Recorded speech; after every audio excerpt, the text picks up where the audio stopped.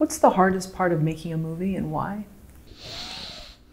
That's an interesting one. I think the hardest part about making a film is the logistics. Sometimes it's those unknowable things that you have no control over, and being able to, it doesn't matter if it's $100 million movie or a $200,000 feature, there's always going to be things that come up where you don't have control over them, right? So, and that's just the nature of what we do, is we're taking a camera and we're pointing it at real people in real situations, and things in real life kind of always, like, things happen, right? I mean, you know, this actor isn't available, or they're in the, you know, thing going on, the light's not working, the sun is setting, we're losing our light, the sound isn't what we thought, like there's loud sounds here.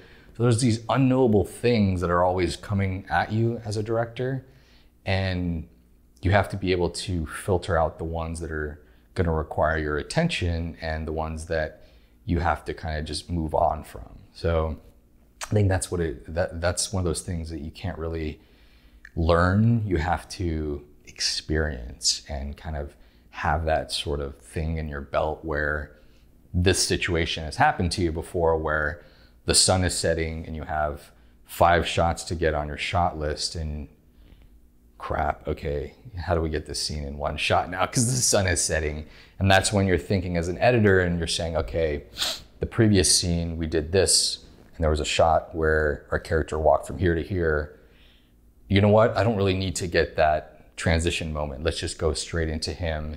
He's in the room, and it's being able to be nimble on your feet and make those adjustments and make those cuts in your head so that you don't lose your whole day. So that, you know, when the producer's coming up to you and say, did you get the scene? You can say confidently, we got the scene. It cuts together. It works. And is that where the sort of monk-like stoicism comes into play? Because like that, I'm sure that sounds like you could panic too. You could go either way on that one.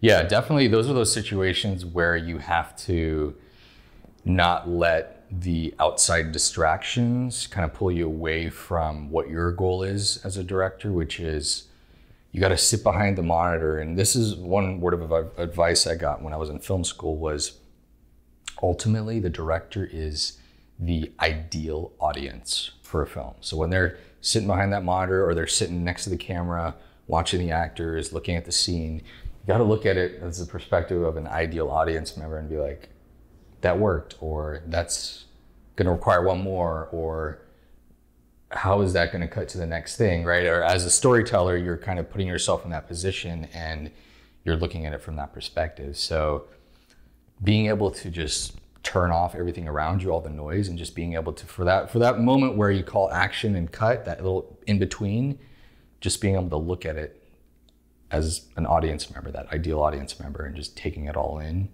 I think is critical to being able to tell your story.